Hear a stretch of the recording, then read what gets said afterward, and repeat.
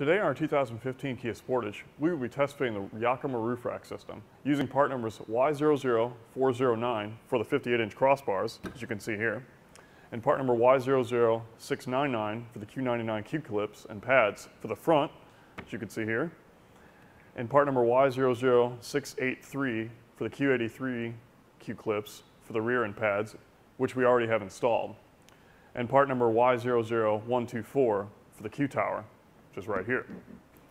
So for right now, I'm going to go ahead and show you how to install the Q tower. So what you want to do is you want to take your pad, place it on bottom,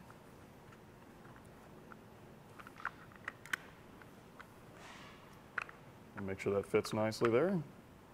And take your Q clip, run it till it clips in just like that, and take this part. You'll notice how there's a notch there. You'll want to run it up through the center where it is notched, like so. And this is meant to keep it in place. You want to clip that in just like that. All right, so what we've done here is we've installed the pad on the bottom, put the clip in, and then locked it in place. With that being done, I'll go ahead and show you how to put that on our crossbar.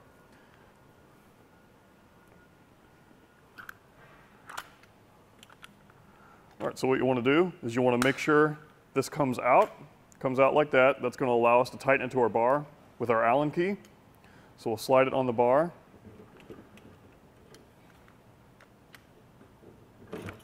Like so. All right, and according to Yakima's fit guide, they need to be 45 3/4 apart between each tower. So you want to make sure that gets lined up appropriately. And that looks about right. So we'll go ahead and tighten that down using our included Allen key.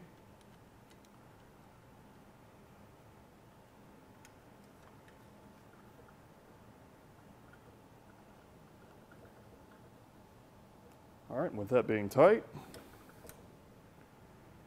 we can go ahead and load that onto the car. Now you want to make sure both doors are open.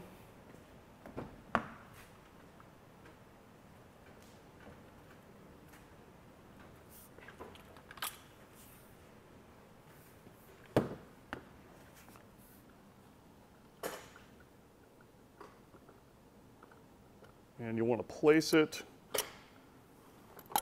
right around this area.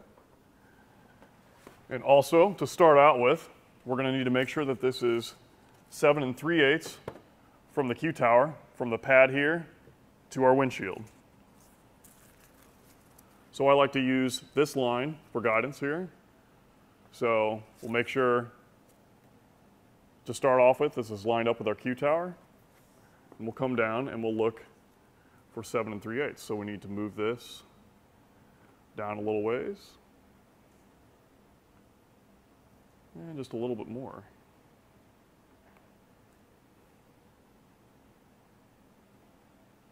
And that looks about right. I'll run over to the other side and make sure that's lined up.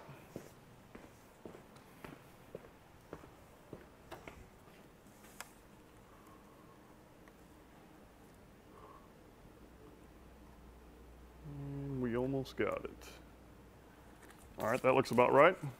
So I'll show you on the other side. Once we have that in position, you'll notice that this is going to help tighten it down, but we have our little thumb screw here to fine tune for a nice tight fit.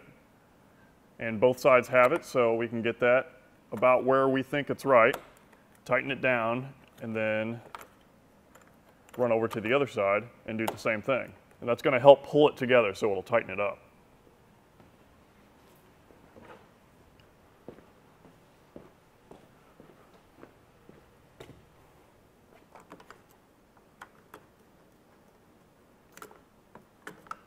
Tighten that down. All right. And with that being done, with our rear already installed, according to Yakima's fit guide, these need to be 32 inches apart and no more, no less. So as you can see, As you can see there, center to center, 32 inches. So we'll take our end caps, put those in place.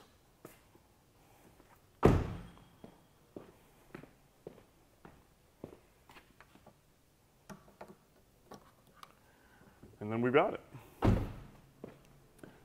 That's going to complete our test fit today of the Yakima Roof Rack system on the 2015 Kia Sportage.